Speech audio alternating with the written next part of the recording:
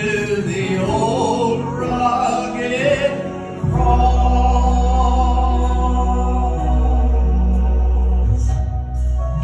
I believe that this life, with its great mystery, surely one day will come to an end. Oh, but faith will conquer the darkness and death, and will lead me at last to my friend.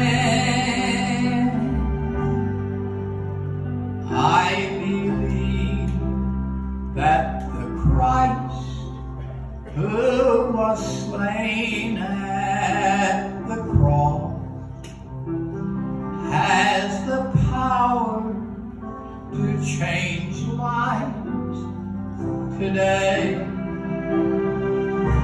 For he changed me completely. A new life is mine. That is why by his cross I will stand. I believe in a hill called Mount Calvary. I believe whatever the cost, and when I have surrendered and earth is no more, I shall cling to the old rugged cross.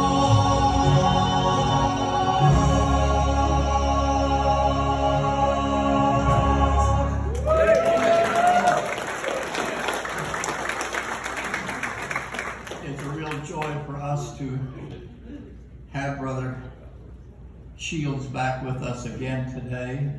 We look forward to what you have for us. I hope you tell us a little bit about your recent adventures. Come ahead.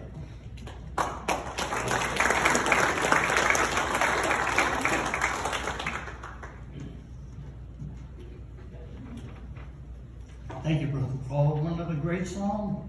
Amen. Amen. Amen. We, sometimes you wonder if somebody has their pin in your voodoo doll. We started out with the doctor telling me that I could not go into the prison for a while because of my lungs were only functioning at 67%. And he didn't want me to walk up the grade from the gate to the chapel. And he told me just to please not go. Give your lungs a little rest. And please excuse my voice. I got a frog in my throat. And it just won't jump out. But while he was telling me that I couldn't go into the prison and just take a rest, don't do anything where you have to walk anything more than on the level. Peggy's desire was to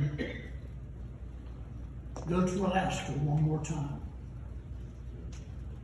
And so we thought, well, I can't go to prison,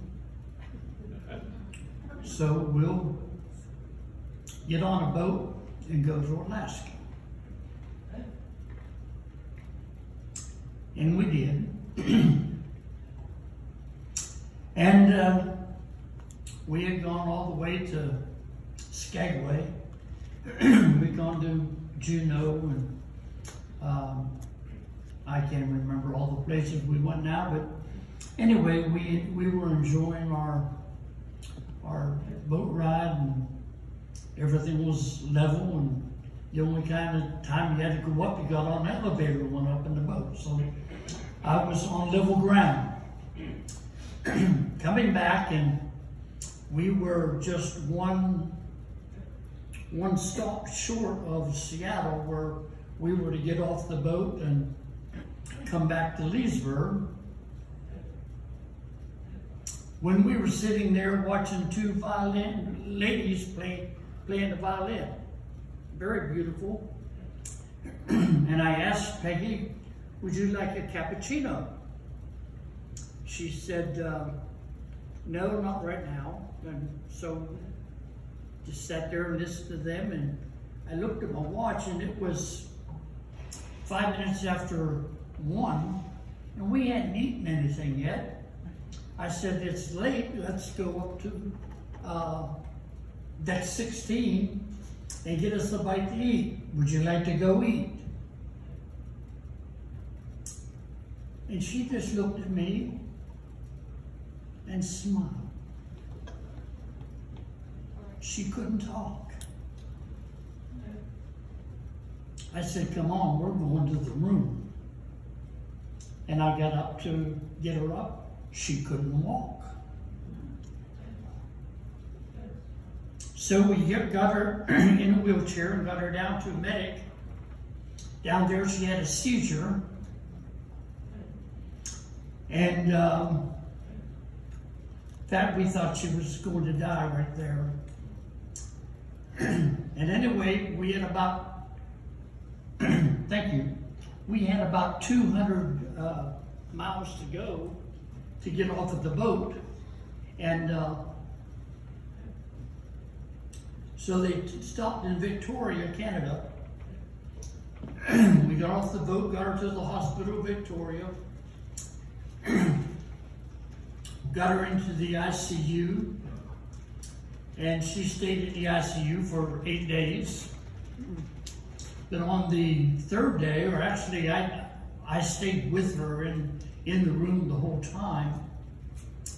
Even though they got me a hotel room at $800 or at $200 a night, I only went there twice to shower.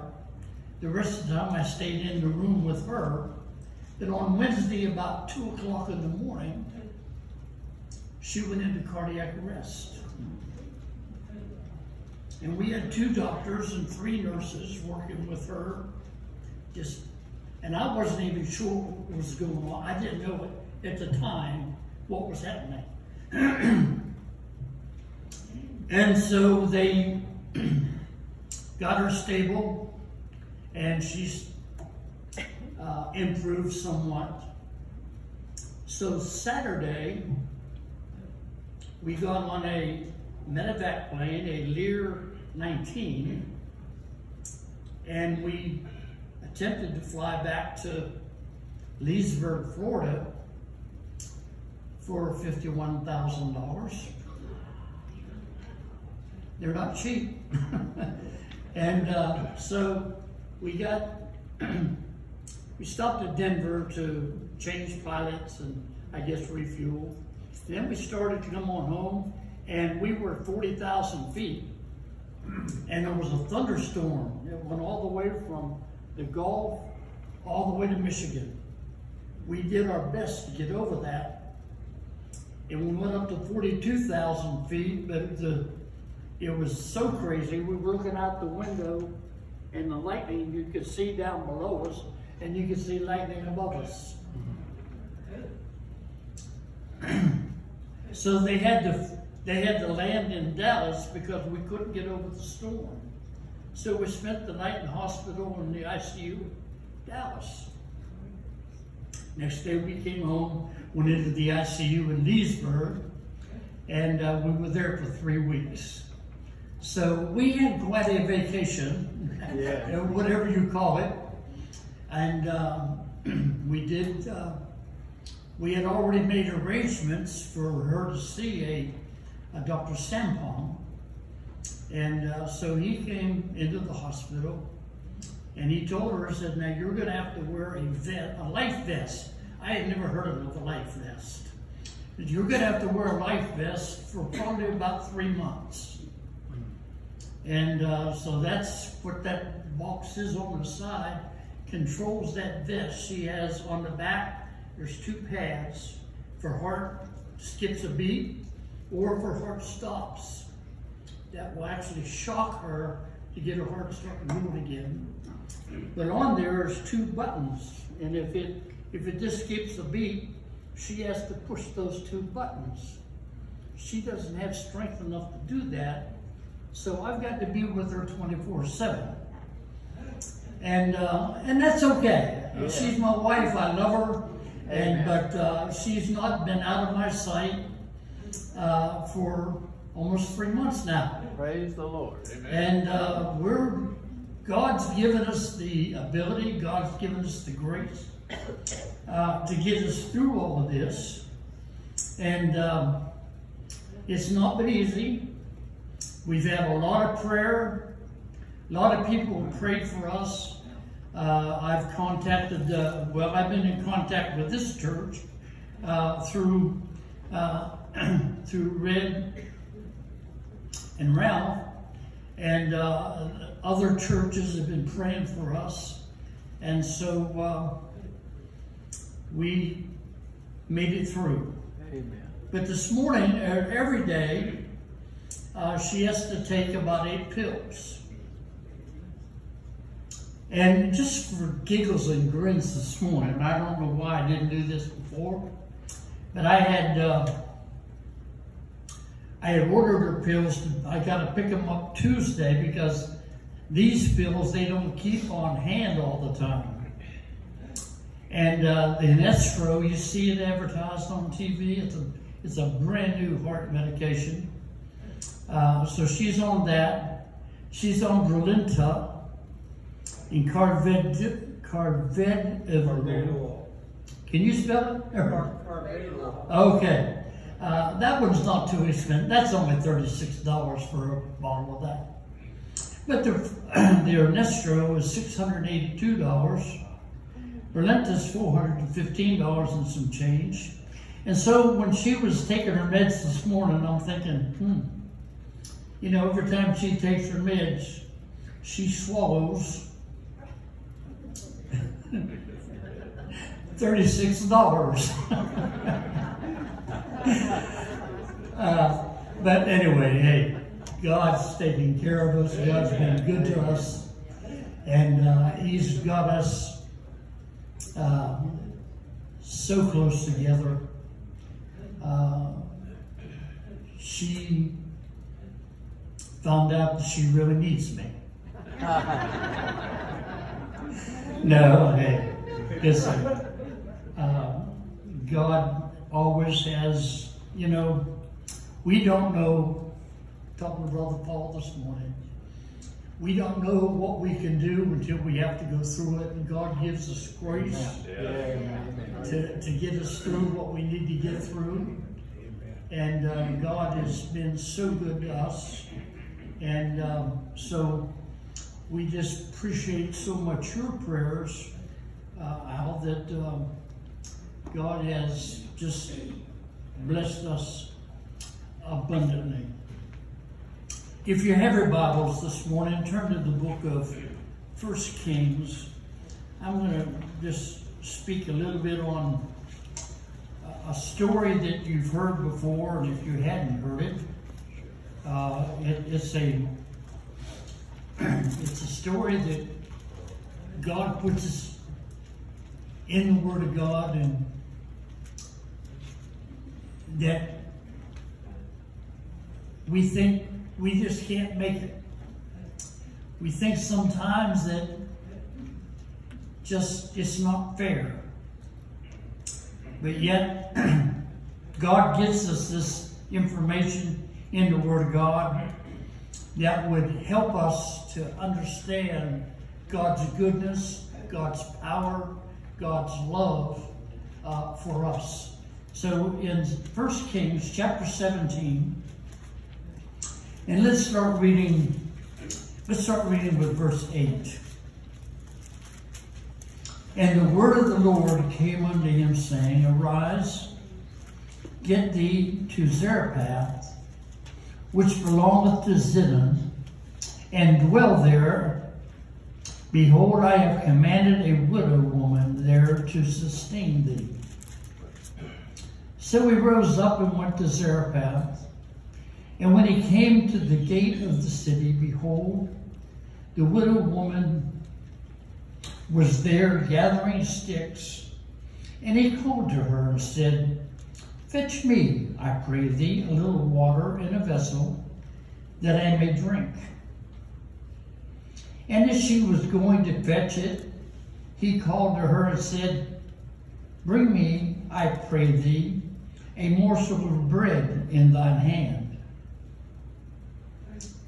And she said, As the Lord thy God liveth, I have not a cake, but a handful of meal in a barrel, and a little oil in a cruse. And behold, I am gathering 2 sticks, that I may go and dress it for me and my son, that we may eat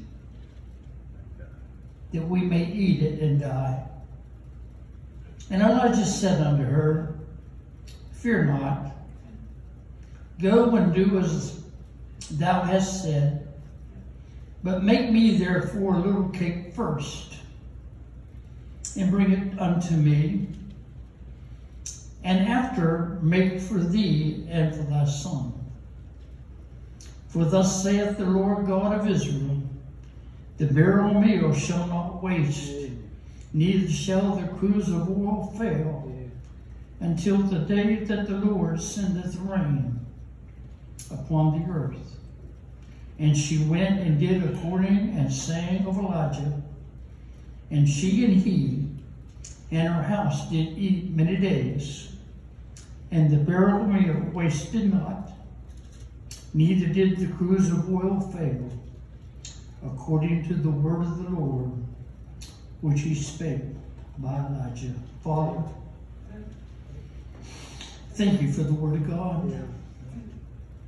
Thank you for giving us words that strengthens our faith. Thank you for giving us words that strengthens our resolve, that we might know that there's a God in heaven that loves us and cares for us. And even when our faith grows weak, even, Lord, when we see that there's no way, and we don't know what to do and how to do, Lord, you're still there. And you give us all that we need in your word. You encourage our hearts. Thank you for the word of God today. Honor your word as we try to bring a little message to these people, that, Lord, their hearts might be encouraged. Lord, our prayer is always, if there be one under the sound of our voice, that maybe they're struggling today, they need a little encouragement. Or maybe there's one here today that's never trusted you as Savior. Lord, that they might be saved before it's everlasting too late. Amen. Lord, that's what it's all about. Forgive us where we failed you. In Jesus' name I pray. Amen. Amen. The ministry of Elijah was a strange ministry, to say the least. First of all, the fact that he was born, obviously, about 900 years before Christ. He lived in a little town called Tishbe, which was in Gilead, and it was in the north portion. and we don't know anything about him. All of a sudden, he appears in the Word of God. We've not heard anything before him. But he appears, and as he comes into the Word of God, if you look back just a few verses before what I read, he walks into Ahab's court and gives him the latest weather report. Yeah. He said, "It's not going to rain for 3 years."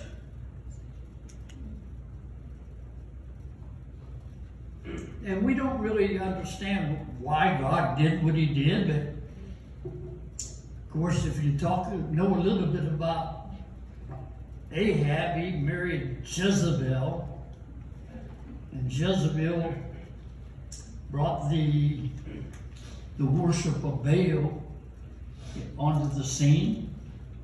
But here's Elijah. He was sent by a brook to wait out the drought. The brook dries up. And what's he going to do?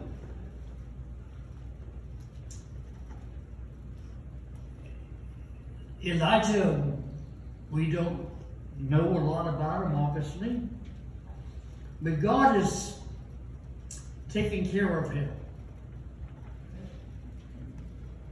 Even though the brook dries up, there's no more water, no more rain. And so he's sending him not to a place that has plenty. God is sending him to a place that is very poverty-stricken. You know, when we think about when things dry up, we want to go where there's plenty, but God sent him to a place where this woman didn't have anything. In fact, by her testimony that she was going to make this cake, and they were going to eat it and die, and she was prepared to do that.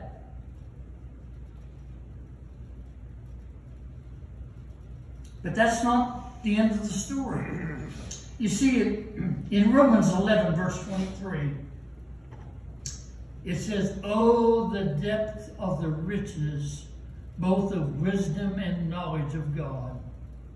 How unsearchable are his judgments, and his ways past finding out." Amen. When you get down to the bottom of your barrel, when you get down to where you don't know which way is up, when you get to the place where you call the president of Rock of Ages and you say, "Sir, I don't know when I'm going to go to prison again. I don't know what my ministry is going to be anymore. I am willing to turn in my resignation. Not that I want to quit, but it's not fair that I can't go to prison right now. My heart's there, my desire's to be there, but I can't go right now. What should I do?" He says, "You're not going to resign. You're not going to quit. We're not going to accept it. God has a thing for you to do." Amen. And I said, "And I'm willing to do it, but I don't want to be a freeloader." And so here's Elijah. He doesn't have anything to eat. He knows he has a ministry, but he really doesn't know what's going on. All he can do is follow what the Lord tells him to do. Now, when you look at the widow, she didn't have anything. But she was willing to provide a glass of water. But she thought that she didn't have the means to provide a cake because she only had a little bit of flour left, a little bit of oil, and she was going to make that for her and her son, and they were going to die. As far as she was concerned, she couldn't do anything for Elijah except give him a glass of water. She had no prospect. She had no hope. But Elijah said, wait a minute. He said, feed me first. Wow. Wow. Feed me first. Seemed like a total act of compassion to me.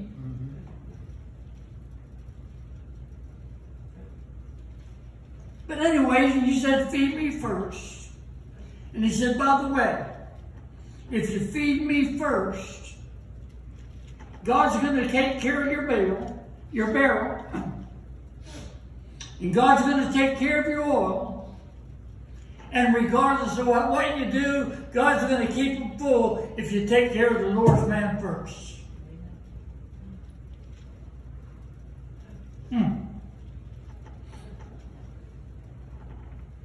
You know, the modern philosophy is that man must have his needs met before he can take care of anything else. That's the way we think. Well, if God takes care of me, I'll take care of everything else. You see, but that's not God's way. What it was here was, if you do what the Word of God says, if you do what the man of God says, God's going to take care of you, and God's going to take care of him. Now, there's 5 things real quick, and I know what time it is, but there's 5 things real quick I want you to see. First of all, a hard request. You know, he said, hey, take care of me first. Sometimes God asks us to do things that we think are absolutely impossible. We no doubt need in our heart, and we go to missions conferences, and we hear the pastor preach, and excuse me, and we hear all these things, and we think, that sounds good, but he doesn't know my life.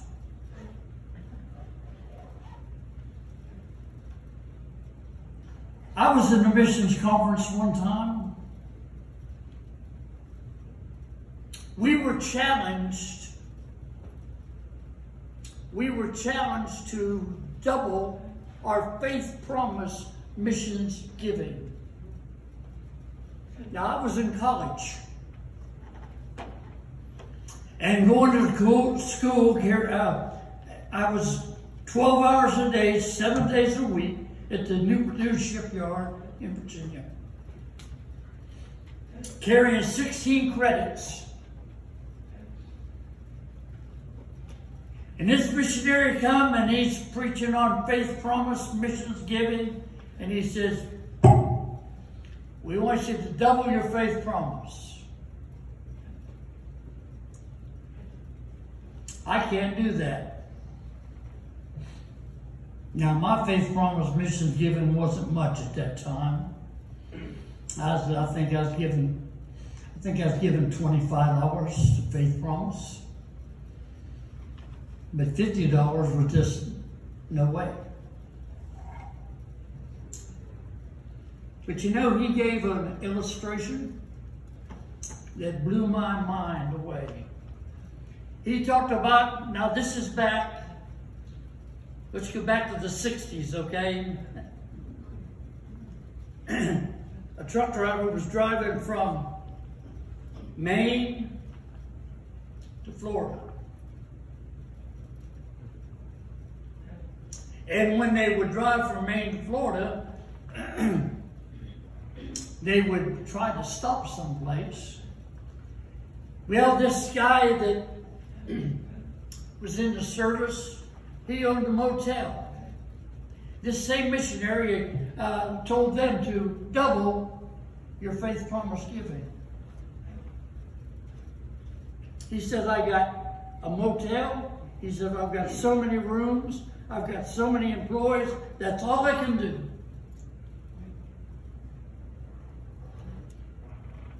But he said, at God's command, I will double my faith promise giving. The trucking company, the next week, called that motel.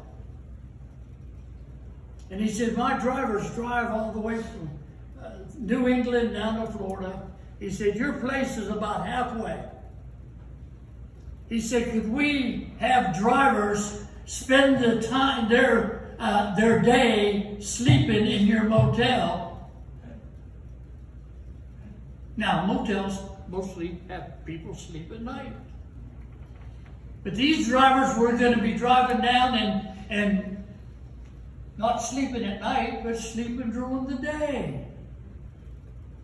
And get up and go on. So as he doubled his faith promise giving to the Lord, God more than doubled his income by these truck drivers stopping there. You see, God works in mysterious ways. We don't know what God's going to do if we will just say, yes, Lord, I will do. And so we see a hard request.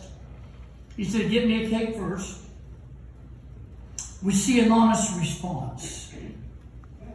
The woman told the truth. In her mind, as far as she was concerned, from a human standpoint, she could not do what the man of God asked her to do. But you see, from God's vantage point, it was totally different. You see, someone explained to me one time, God's up here. This is the beginning of your world. This is the beginning of time. This is the ending of time. We're in this little bit right here. You see, God sees the beginning of time and God sees the end of time, but we only see just this little part where we live. Right. He sees the whole thing. And so, even though she said, I'm doing all I can. But from where God's standpoint was, he could see that there was going to be plenty of meal. Most of God's people served most of their time with an empty barrel.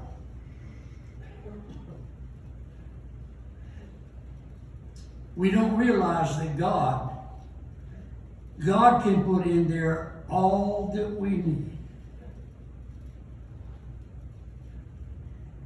Philippians 4 verse 19 says, but my God shall supply all your need according to his riches in glory.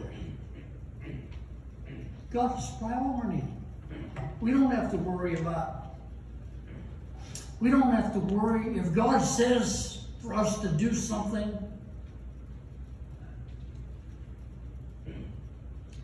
God will supply that need. Now there's a fine line between faith and foolishness. I understand that. But when God tells us something, and you know as well as I know, you're sitting in the pew and the preacher's preaching, or you hear something on TV, or something comes across your heart and your mind, you know if God's really speaking to you or not. So we have a hard request. We have an honest response. We look at verse 13.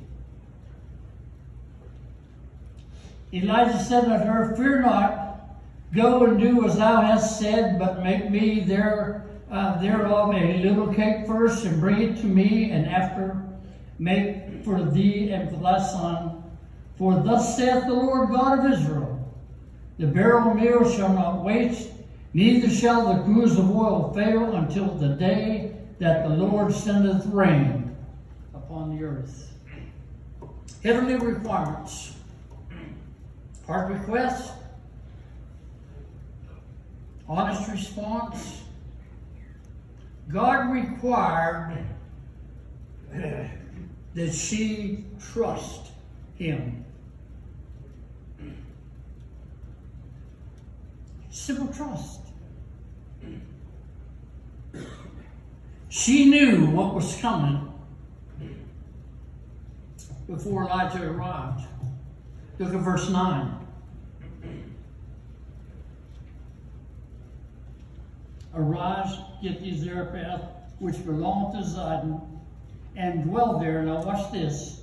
Behold, I have commanded a widow woman there to sustain thee. So God had already talked to her. God had already spoken to her heart. God's requirement is the same for us. Faith has to be the guiding force. Without faith, it's impossible to please God.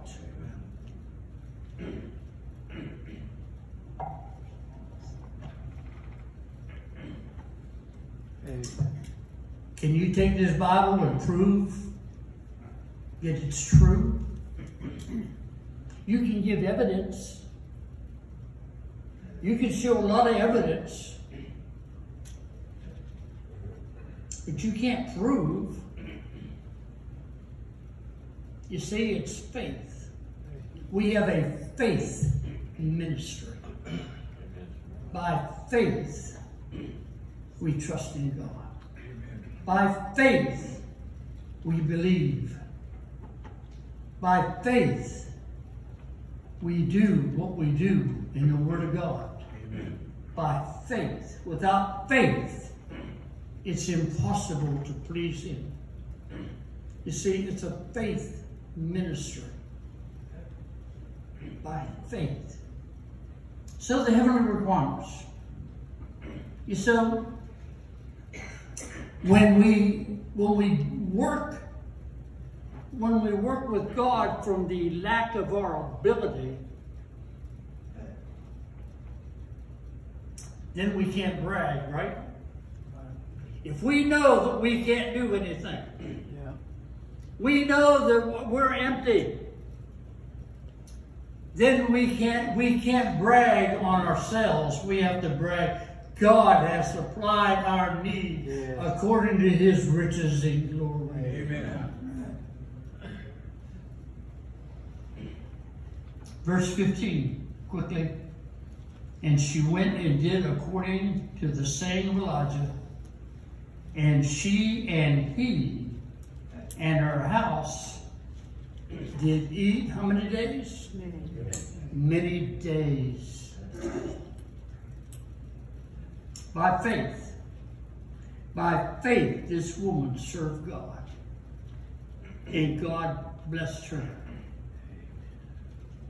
Back over to the book of, I believe it's the book of Luke. Jesus is watching them as they put their money in the treasury. Little widow woman comes up. She puts in her 2 mites. Jesus said she has given more than all of these because she's given all that she has. They're giving of what they're able to give. They're giving and bragging about what they're able to do. But this poor lady, all she had is what she gave. You see, James 4 verse 10 says, humble yourselves in the sight of the Lord, and he shall lift you up. He's able to lift us up. He's able to give what we can't give. He's able to do what we don't do, we can't do. The last part of verse 15 and verse 16. And he and her house did eat many days. Verse 16. You want to shout. And the barrel of meal wasted not. Neither did the cruse of oil fail. Now watch. Why? According to the word of the Lord, which he spake by Elijah.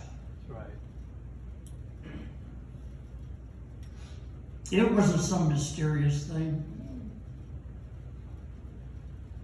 You see, it was a happy reward. The three of them, Elijah, the woman, and her son, ate well the whole way through all of this famine. I don't know what others did, but we know that these three ate well. Why? Because she believed God. It was accounted unto her for righteousness. Amen. You see, serving God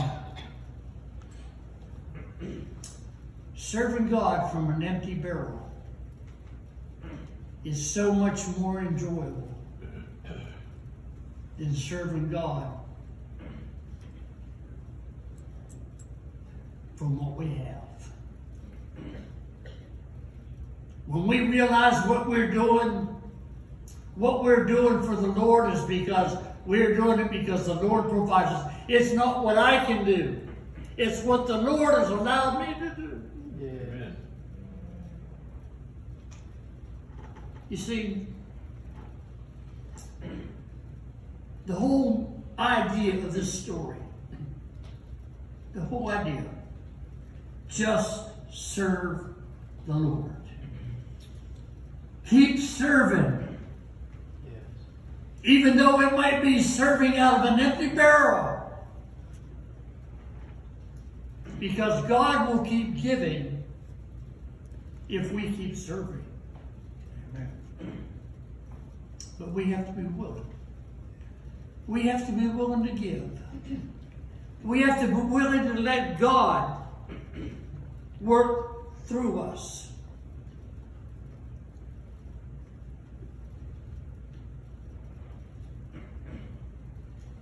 God will work through anybody that will let him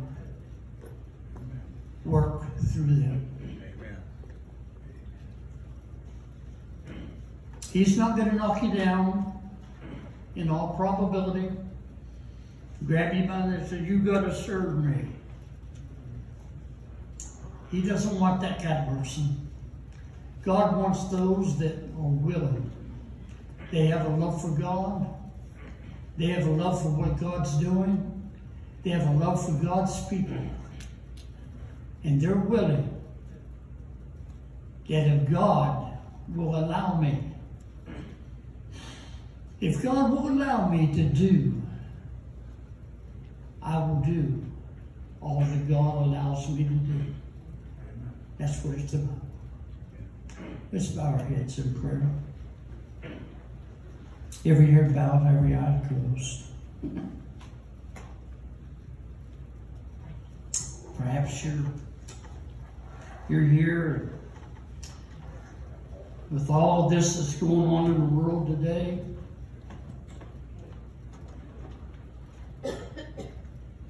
Gas prices out of sight. No food on the shelves in the grocery stores. No formula for your baby. Walmart doesn't even make their projected sales.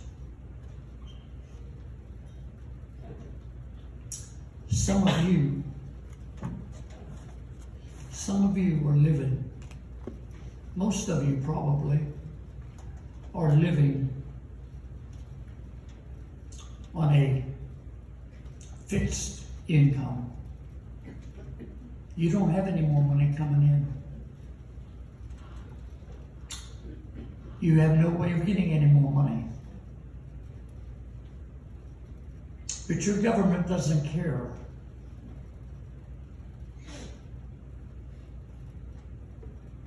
But God cares. And God says to you and to me, it doesn't make any difference how much food costs. It doesn't make any difference how much gasoline is. It doesn't make any difference how much our mortgage or rent is. If you trust me,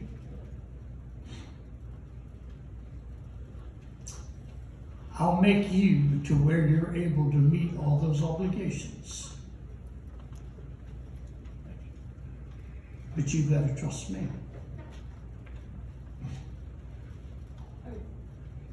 You can't do it on your own. You can go in the corner and cry. You can go to the bank and borrow money. You can do whatever you might do. But God is willing, and God is able to supply your need through all of what's going on.